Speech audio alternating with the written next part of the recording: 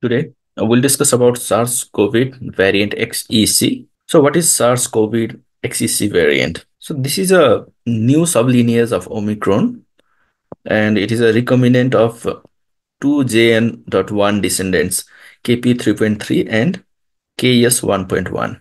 So, this virus, this sublineage has the several mutations in the spike protein, including these mutations. And we need to understand that spike protein is a protein which is by which the virus gets attached to the human cell, and then the genome is incorporated into the human cell. This XEC variant was first identified in Germany in early August 2024. Since then, it has been steadily increasing in the other parts of the world. Basically, it has been identified in the European nations, including at least 29 countries. And in US, it has been identified in 24 states. This chart shows the increase in the prevalence of XCC in the recent few months.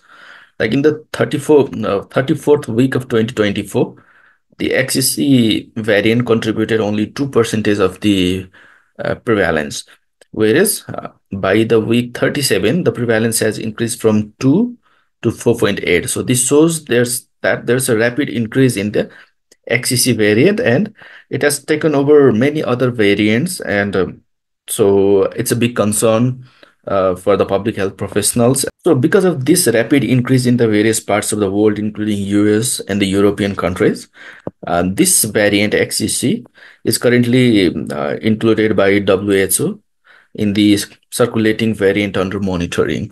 So this is also an important step by the WHO to monitor this virus. So why is XEC different from the other recent COVID strains? Basically, this is a recombinant strain of the two sublineages of Omicron, like KP3.3 and KS1.1. So is it's a recombinant strain. It has got multiple mutations, and because of that, it is a concern for the it's a concern because because of these recombination, it might have some new changes which might lead to its increase in the infectivity, or because of that, it's a big concern right now, and it's rapidly increasing in the various parts of the world. So it's a big concern right now. Similarly, because of this recombination, it has mutations in the spike protein.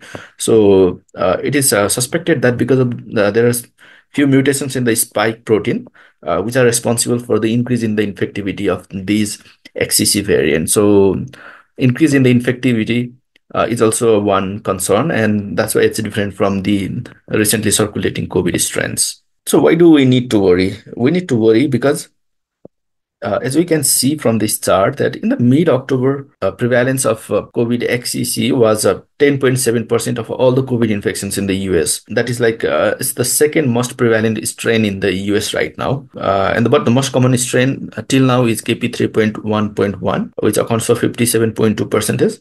But this XEC is rapidly rising, and by mid-October, it was prevalent in 10.7% of the detected cases. So that is a concern. Similarly, because of the mutation in the spike protein, this recent variant is thought to have the high contagious potential.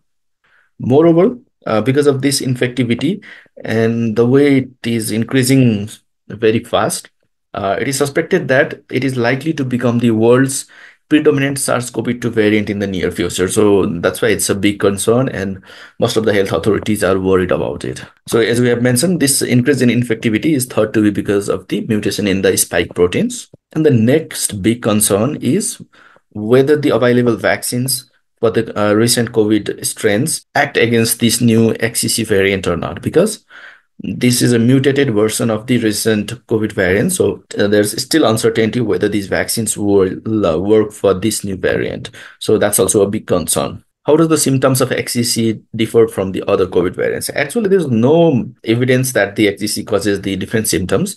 So the symptoms are similar to the other COVID variants.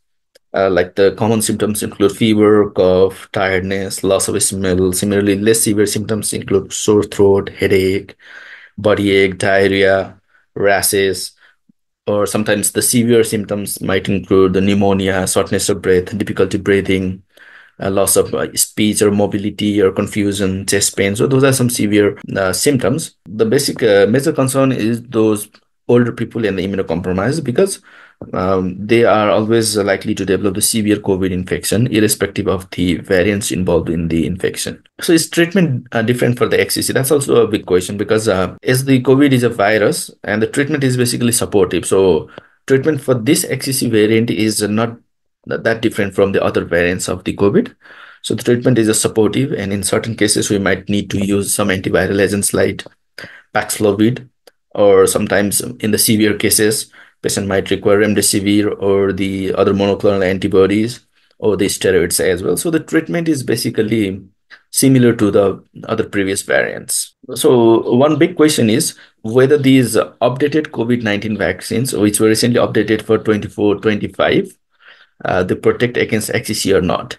So it's still impossible to guarantee that 100% of the there will be the 100% match between a vaccine and the circulating variant when a virus is constantly mutating. But it's believed that these newly updated Pfizer and Moderna mRNA vaccines, which are designed to target this KP.2 and JN.1 strains, might be able to work against these XEC variant. So scientists are optimistic about that. So what are the steps that a person can take to avoid an XEC infection?